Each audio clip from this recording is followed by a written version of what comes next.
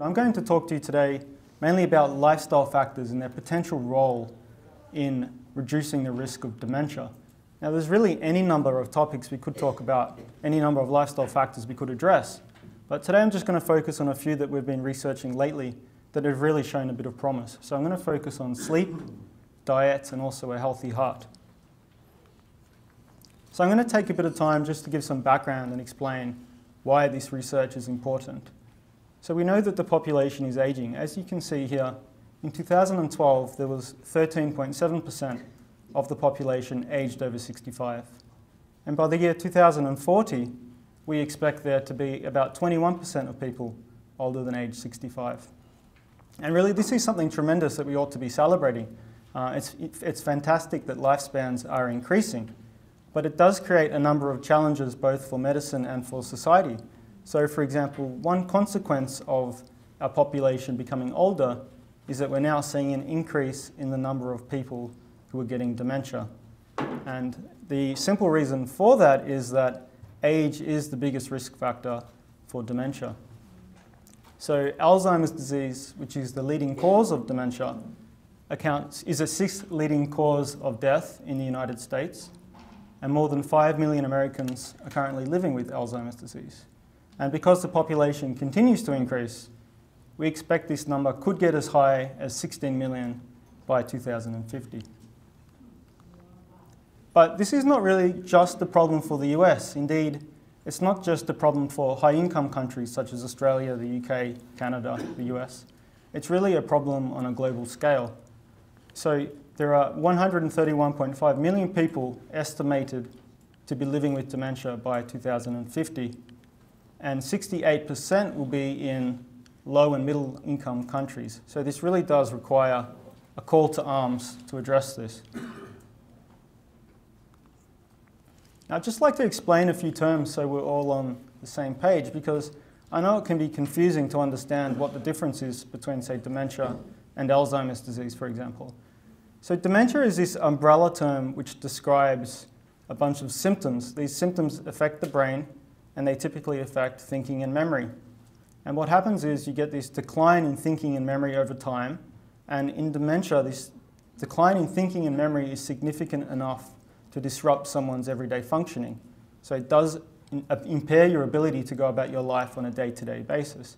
So as we age, some degree of forgetfulness can be expected, but with dementia, it really is significant and it does impact your life. Now, there are a number of different causes of dementia, and the most common cause is Alzheimer's disease, and this accounts for about 40 to 70%. Another common cause is vascular disease. So vascular disease in the brain or a series of strokes can also lead to dementia. And then there are other less common types of dementia, things called Lewy bodies, or there's something called frontotemporal dementia. And although we like to put people in these boxes and say, unfortunately, you have dementia due to Alzheimer's disease or dementia due to vascular disease, when people get dementia in old age, typically they have contributions from a number of different factors. So when we do brain autopsies, often what we see is, even though someone might have been diagnosed with one type of dementia in life, when we look at their brain on autopsy, we typically see many different things going on in their brain contributing to dementia. So it really is a complex disorder. And this graph's just to show you, the black line shows your cognitive function as you get older. It's a simplified diagram, but essentially you can see that as you age, some degree of decline in cognitive function can be expected. In fact, some aspects of cognitive function actually get better. So as people age, their vocabulary tends to increase, for example. But unfortunately, some aspects of cognitive function can decline. But this is different to dementia. Dementia, although age is a big risk factor, dementia is not a normal consequence or an inevitable consequence of aging itself. So actually what's really interesting and what's really challenging for us researchers is that you can see how these two lines diverge quite early. And what that shows is that actually the disease in the brain, the Alzheimer's disease in the brain that causes dementia, starts 20 or 30 years before someone is diagnosed with dementia. So when someone comes into a clinic and they say, I'm complaining of thinking problems and memory problems, and they get a diagnosis of dementia, they've actually been living with the disease in their brain probably for 20 or even 30 years.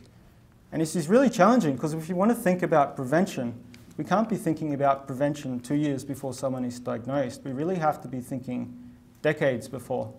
And so I guess it's never too early to take responsibility for your health and start looking after your brain. Now, my research is really focused on understanding modifiable factors and risk factors. And I guess the motivation for that is because we don't have any drugs that can stop dementia. We don't have anything that halts dementia on a permanent basis. So we're interested in looking at risk factors and protective factors so we can give guidelines and advice about the things that people should do to prevent their risk. Now, there are a lot of people working on drugs that can treat Alzheimer's disease and stop Alzheimer's disease, but I tend to think of dementia more like I think of heart disease, in the sense that I don't sort of think that people are looking for a drug that can cure heart disease, but what we've done is we've been able to characterize the disorder, understand the risk factors, know how to treat those risk factors, and therefore we're able to help people prevent their risk of getting heart disease. So I think of dementia in a similar way, and I hope that we can come to a better understanding of what its causes are so people can be well informed about what they need to do. So the research that I'm going to present to you today is based on a cohort called the Framingham Heart Study. And Dr. Seshadri is principal investigator of the Framingham Heart Study. So Framingham is a town in Massachusetts. And in 1948, there was a need to study the risk factors for heart disease. And so this Framingham Heart Study was started. And what happened was there were about 5,000 participants who were enrolled.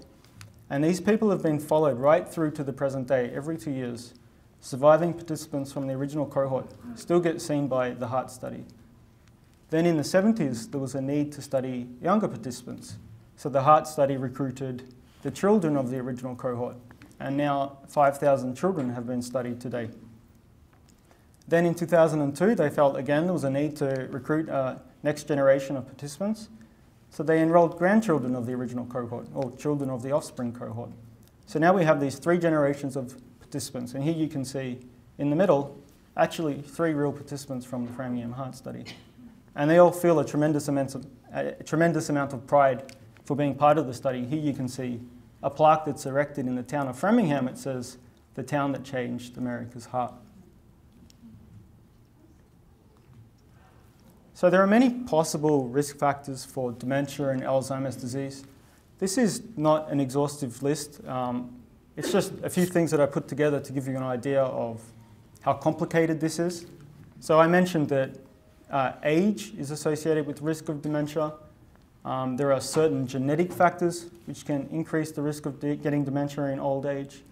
Certain health conditions like diabetes. Being highly educated seems to protect against getting dementia.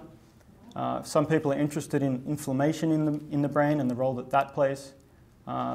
Having an acquired brain injury, so getting a stroke, seems to increase risk of dementia. I'm going to focus in just on a few things, and I'm going to start off by talking about the role of sleep in dementia. So as we age, our sleep needs change quite dramatically. Anyone who's been a parent, I'm sure, will recognize this quite obviously. So a newborn typically sleeps from 14 to 17 hours, and by the time that newborn reaches old age, they'll typically sleep from 7 to 8 hours on average a night. Now, sleep time is interesting because there's been some studies showing that people who sleep for short amounts of time, say less than 5 hours, and people who sleep for long amounts of time, say greater than 9 hours, have an increased risk of dementia.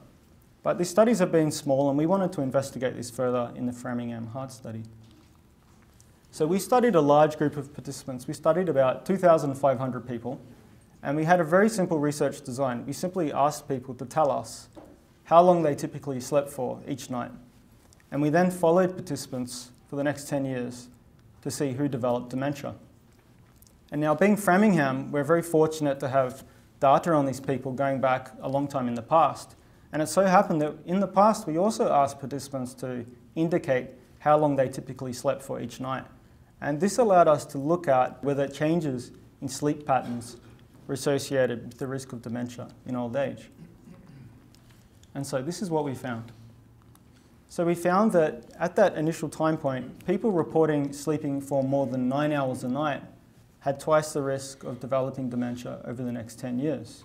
Now, interestingly, we didn't see an effect for short sleepers. So those people who said they didn't sleep that long, say less than 5 hours, did not have an increased risk of dementia. But we thought this association with long sleep is quite interesting. Is it the case that if you've always been a long sleeper, you would have an increased risk of dementia? And so what we did is we looked at those 2 time points, and if people said that they'd always been sleeping for more than 9 hours each night, they didn't have an increased risk of dementia. But what we found was that people who transitioned over time from being a normal sleeper to being a long sleeper, these people had almost a 2.5 increase in their risk of developing dementia over the next 10 years. And most strikingly, people who said they became long sleepers recently, and they also had problems with thinking and memory, these people had a 6 times increase in their risk of dementia over the next 10 years. And essentially, we think that this is a marker along a pathway. In other words, we're not recommending that people restrict their sleep. We don't think that's going to have any effect. But rather, in some people who are having problems with thinking and memory, and the brain is starting to change in the early stages of dementia, sleep itself might change. And so sleep might be an indicator rather than a risk factor. Now, having said that, there are other aspects of sleep which we think might actually be related to the development of dementia itself. And sleep's quite interesting. There are a number of things we could talk about, but sort of the most talked about aspect of sleep at the moment is this ability of sleep to be able to clear out toxins from the brain, and I'm going to talk about that. So there's been these studies showing that actually when you sleep, there are these processes in the brain that help to clear out metabolic waste. So in Alzheimer's disease, there's this protein that becomes abnormal, and this protein is called amyloid beta, and it increases during the day just as a natural sort of mechanism of being awake and thinking. And when you sleep, one of the functions seems to be that sleep helps clear out amyloid beta from the brain. And in fact, this is what this study shows, which was published in the journal Science. So amyloid beta was cleared twice as fast in sleeping mice as compared to awake mice. And so the authors thought, well, perhaps one of the restorative functions of sleep is that it can help remove potentially toxic waste from the brain. There was a follow-up study from a different group which showed that if you measure these levels of this protein, amyloid beta, and then you disrupt people's sleep over the course of a night, and then you measure these levels again in the morning, the more disrupted someone's sleep, the greater the increases in the levels of amyloid beta, which is, again, the protein that becomes abnormal in Alzheimer's disease. Now, these results are very interesting, but they don't show, that sleep is associated with dementia itself. They just show that it's associated with this protein. So in the Framingham Heart Study, we wanted to see whether aspects of sleep and sleep quality were related to the risk of getting dementia in the future. So we're very fortunate that sometime in the past, it was I think around 95, some participants from the Framingham Heart Study participated in an overnight sleep study. So members of the heart study went to the participants and they set them up with these brain recording device that looked at their sleep waves and monitored them overnight. And from this, we were able to derive how much time they spent in different sleep stages and able to look at their sleep quality. And then after this assessment, we followed participants up for an average of 12 years to see who developed dementia. So just as a brief background to this, as we sleep, we cycle through different stages. So we tend to go into light stages of sleep first, stage 1 and 2. I apologize if that's a bit hard to see. But then after we cycle through these light stages, we enter what's called stage 3 and 4, and these are really our deep stages of sleep. And this is where sort of the body does its repair. And then we enter what's called REM sleep. And this is a stage of sleep that people typically recall remembering their dreams. It's called REM sleep because it's rapid eye movement sleep. This is where the eyes move rapidly, and you also have some physiological changes like increases in blood pressure. And then the cycle repeats numerous times over the course of the night. And most people who are interested in sleep and its function about clearing out toxins are interested in these stage 3 and 4, this deep sleep. So in our study, we looked at sleep quality in relation to the risk of getting dementia in the future. And interestingly, what we found was that people with less REM sleep had an increased risk of dementia in the future. In fact, each percentage reduction in REM sleep was associated with a 9% increase in the risk of developing dementia. Taking longer to get into REM sleep over the course of a night was also associated with an increased risk of dementia. And people that had more fragmented sleep, that is, they had more arousals, they woke up more during the night, also had an increased risk of dementia. Now, we looked at various things which might explain this association. So we looked at whether the results were due to things like people being depressed or certain medications that they were taking or certain underlying vascular diseases. And none of these factors could fully account for the observations that we saw. Now, it's important to note that these studies that I'm talking about are observational, which means that we're observing that two things are associated, but we can't determine that one thing causes another. So we're seeing that REM sleep is associated with the risk of dementia, but we can't say that necessarily it's causally related. But nevertheless, I think it's important to think about how you might go about maximizing your sleep and improving your sleep, because if not for your brain, it's going to have sort of overall benefits for health. And there are a number of things that you can do. So one thing that's important is to make sleep regular. So if you have regular wake times and sleep times, this helps to foster sleep.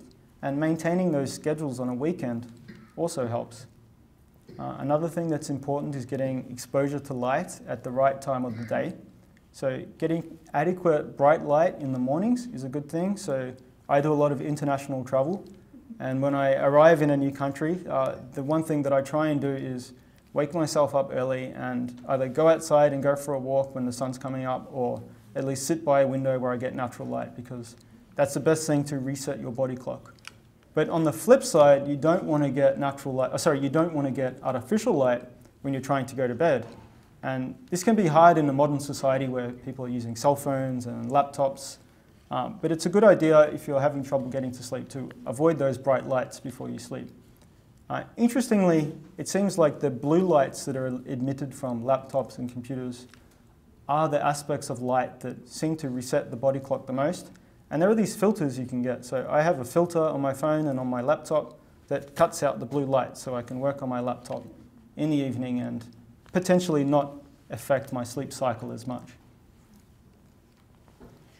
Other things that are important are sort of keeping bed boundaries. So keeping your bed as a place for sleep and not associating it with other things which might cause you anxiety, such as doing work on your bed.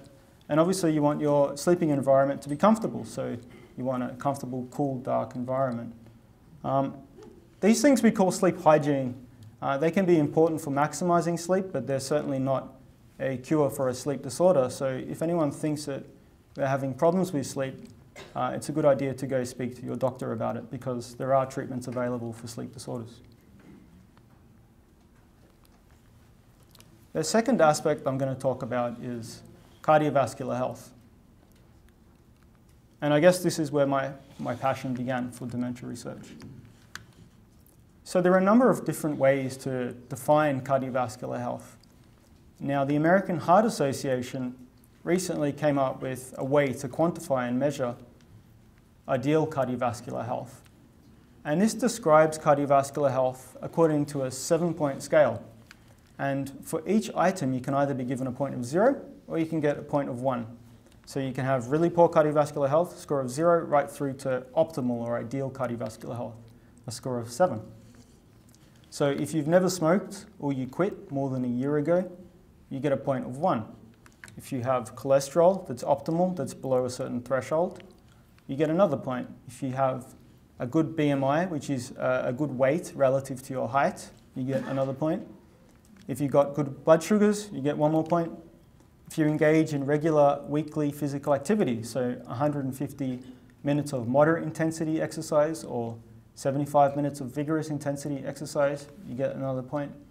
If you've got blood pressure that's good, so less than 120 systolic or 80 diastolic, you get another point.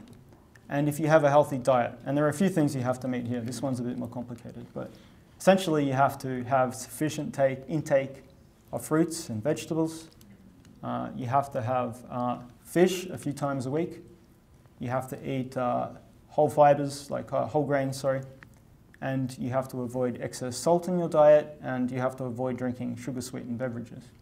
So if you do all those things, you get a point of 7. Now, I should point out that when we look at this in our studies, it's very rare to see people who obtain a perfect score of 7, but it's a good thing to strive towards. Now, there's been a number of studies showing that if you have higher scores on this ideal cardiovascular health metric, you have a lower risk of developing heart disease.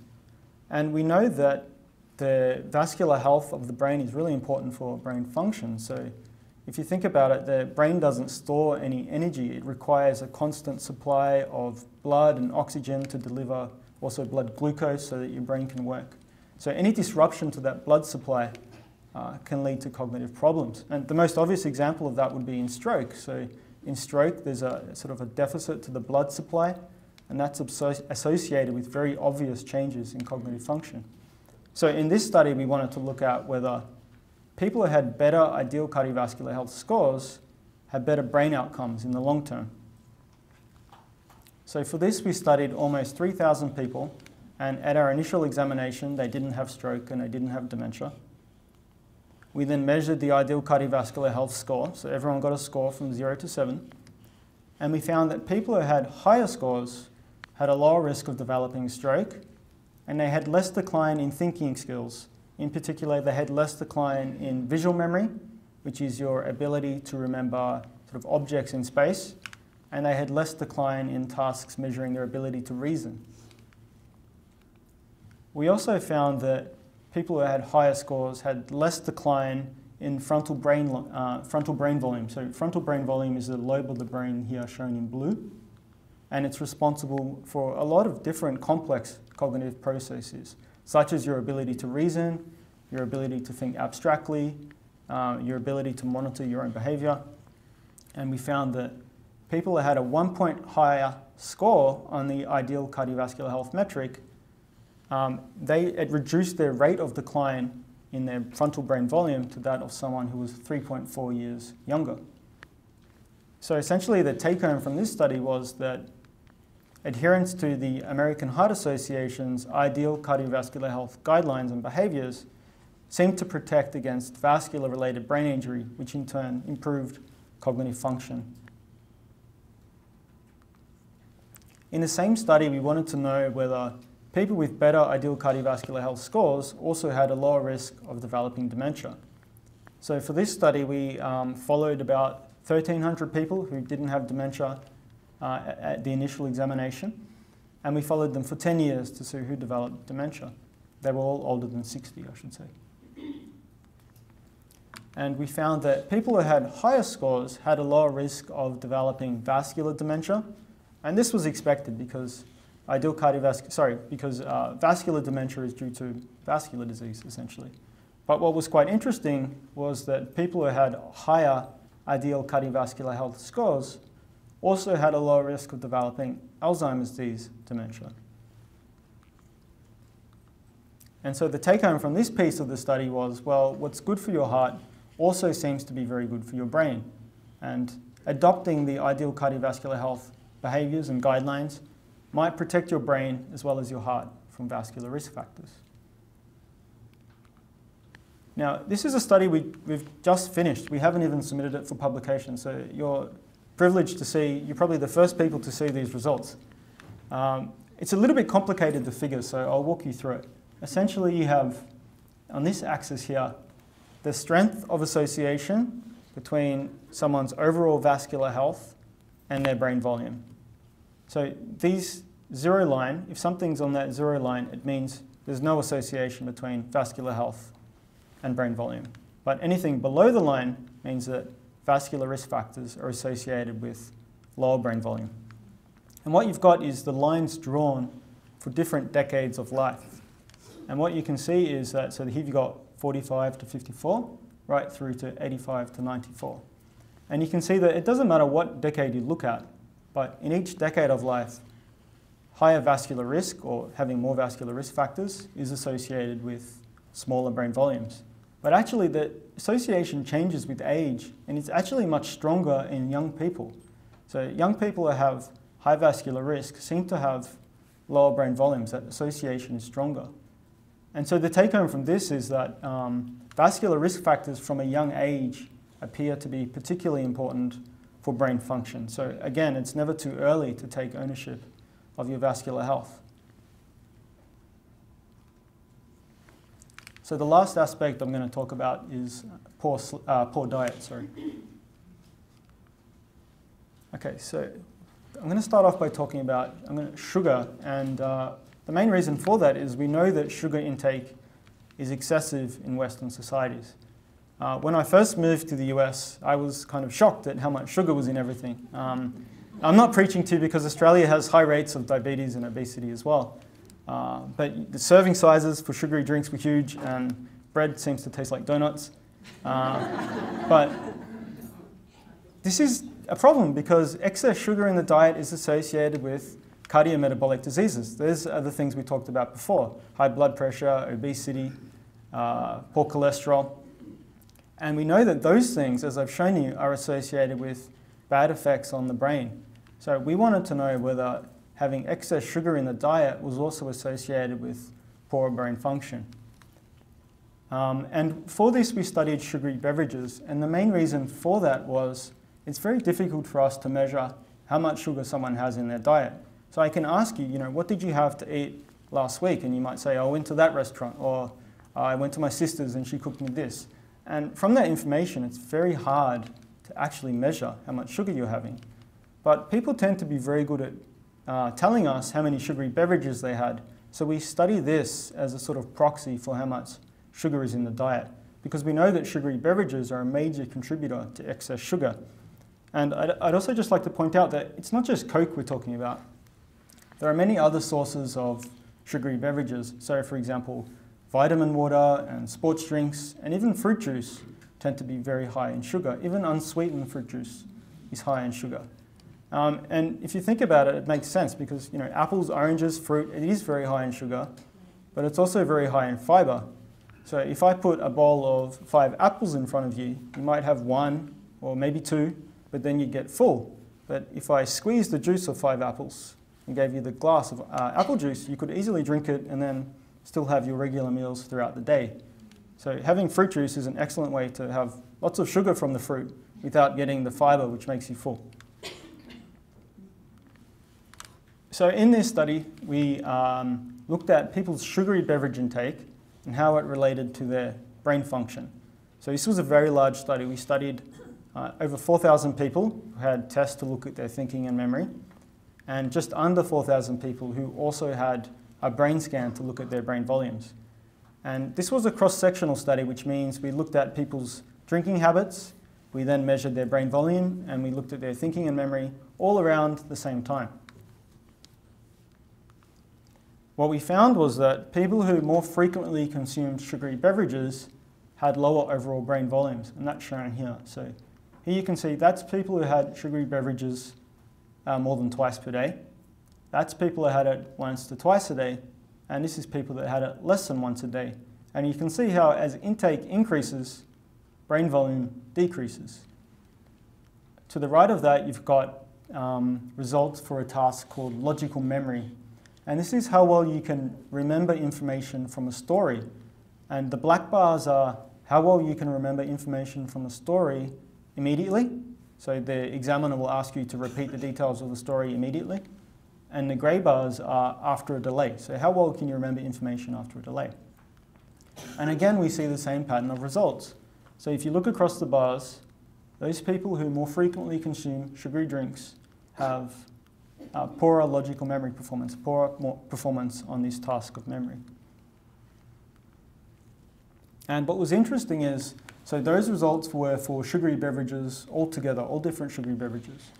But even if we just look at fruit juice by itself, we see that people who more frequently consume fruit juice have smaller overall brain volumes, have smaller hippocampal volumes, which is an area of the brain important for memory consolidation, and they have poorer performance on that task of memory associated with the story.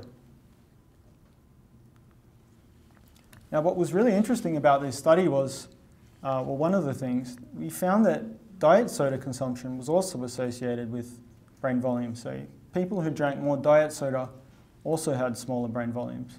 And to put these results in context, if we compare individuals who did not consume sugary beverages, people drinking 1 to 2 sugary drinks per day had brain volumes equivalent to someone 1.6 years older, whereas individuals consuming 1 diet soda per day had brain volumes equivalent to 2.5 years older, someone 2.5 years older. Now, I think these associations are important, but obviously it's important to keep in mind that this is an observational study, so we show these associations, but we don't necessarily demonstrate cause and effect. Now, as I mentioned, in that study, we looked at sugary drink intake and brain volume and thinking all at the same time. In this follow-up study, we wanted to look at how people's intake of sugary drinks and diet drinks related to the risk of getting dementia in the future, and also stroke, sorry. So we studied about 3,000 people over 10 years to see who developed stroke, and about 1,500 people older than 60 for 10 years to see who developed dementia. And also in this study, rather than asking people to indicate their dietary habits, their drinking habits, just once, we asked them to indicate this information 3 times over 7 years. So we actually obtained a lot more information. And what we found was that people who were more frequently consuming diet drinks had a higher risk of developing stroke and a higher risk of developing dementia. In fact, people who were consuming diet drinks daily were 3 times as likely to develop stroke and were 3 times as likely to develop dementia. Now, as I mentioned a few times, this is an associational study, so we can't demonstrate cause and effect. So the obvious question to ask is, well, why would diet drinks be associated with the risk of stroke and the risk of dementia? And actually, I skipped that, but I should have mentioned we didn't see an association in this study with sugary drinks. It was just for diet drinks. I think one of the main reasons for that was, in this study, we didn't see a lot of people drinking sugary drinks. It wasn't a very common thing in our study. But so the obvious question to ask now is, well, why is intake of diet sodas associated with these outcomes? And if you look at the body of evidence together, there's actually quite a few studies showing that higher intakes of diet sodas is associated with different vascular risk factors and different vascular diseases, which I talked about earlier are associated with brain function. There's also been studies showing that higher intakes of diet sodas and artificially sweetened drinks can lead to weight gain. There was this one interesting study published in what's considered to be the top science journal, showing that if you take, I can't remember if it was rats or mice, but if you take, say, mice, and you feed them an artificial sweetener, it changes the bacteria in their gut, and that this has influences on their risk of getting diabetes. There was also this one study which looked at rats, and they were fed, so you had 2 groups of rats. They were both fed an identical diet, but one group had sweetened diets with artificial sweeteners, the other group had diets sweetened with sugar. And actually, the group that received the artificial sweetener, those rats ended up putting on more weight over the duration of the study, which is quite intriguing. And no one really understands the mechanisms for this or why this happens. So it's really something we need a bit more research on. So as with the ideal cardiovascular health, where we're able to put forward things and say, here is what you should do to reduce your risk of getting brain diseases. Moving forward, I'd like to be able to define the dietary things, the dietary patterns that people should be eating to protect their brain as they get older. And in fact, there have been a number of diets that have been studied with respect to the risk of dementia. Perhaps the most studied is something called the Mediterranean diet. So this is the diet that we think of when we think about the Mediterranean coast. So typically in this region, people consume high amounts of olive oil. They have olive oil as their oil. They don't typically consume butter or margarine or vegetable oils. They have a lot of fresh fruits and vegetables. They get a lot of legumes, a lot of nuts, seeds and grains. They eat fish multiple times a week. Wine in moderation and alcohol in moderation is okay. But they don't eat poultry, and sorry, they don't eat red meat. And they don't eat processed foods or junk foods. And this is typically the Mediterranean diet. And if you look at the body of evidence, that is, if you look across all the studies that have been published on the Mediterranean diet and the risk of getting cognitive decline, so decline in thinking and memory, and the risk of getting dementia, it's quite consistent that studies show that people who have greater adherence to this Mediterranean-style diet have a lower risk of developing thinking problems and a lower risk of developing dementia. Now, this is a busy slide, but I just wanted to, it's essentially pointing out that there are a number of different diets out there. So the middle diet here is the Mediterranean diet that I talked about, and those are all the individual components. But then to the left of that, you've got another diet, which is called the DASH diet, or the dietary approaches to stop hypertension. And to the right of that, you've got the MIND diet, which is essentially a combination of the Mediterranean diet and the DASH diet put together. And what someone's done is they've taken all the aspects from those two diets they think are important for brain health and put them together into one diet. And that's what you have here. And essentially, it's very similar to the Mediterranean-style diet. Some of the main differences are an emphasis on green leafy vegetables, an emphasis on eating berries. And actually, it's also a little bit easier to adhere to because the Mediterranean diet requires you to have fish almost every day, whereas in the MIND diet, you only have to have it at least once a week. Now, there's been some research showing that people who have higher adherence to the MIND diet have a lower risk also of getting cognitive decline and of progressing to get dementia. And this is something we're just starting to look at in our study, and the early results look promising in that people who have higher scores on the MIND diet seem to have better thinking and memory in the long term. I know it can be confusing because you tend to hear all these different diets pop up all the time, but I think the take-home message from this is that, well, essentially eating what you think is sensible, so fruits and vegetables and fresh foods, and avoiding processed foods seems to be the way to go. Okay, so to conclude, we don't have any drugs to prevent dementia, and I hope I've shown you that Alzheimer's disease is not only a disease of the old age. We've seen that risk factors in your middle-aged or midlife years can be associated with your risk of getting dementia later in life. So it's never too early to take ownership of your health, but likewise, it's never too late to start either. Now, all these things that I've talked about require further research, but getting adequate sleep, maintaining a healthy heart, and having a healthy diet are obviously common sense things you can do to improve your general health, and they might just help lower your risk of getting dementia too. So with that, I'd like to finish by thanking my collaborators, and first and foremost, I'd like to thank my mentor, Dr. Seshadri. None of this work would be possible without her amazing input. And around her, we have really an excellent team of biostatisticians and talented young researchers. So here we have Dr. Alexa Beiser, who is our head of biostatistics at the Framingham Heart Study, and then Dr. Jayendra Hemali ran most of the statistics for this analysis. And around them, you can see some other key members of our team. And of course, none of the work would be possible either without the dedication and hard work of the community. So thank you for your attention.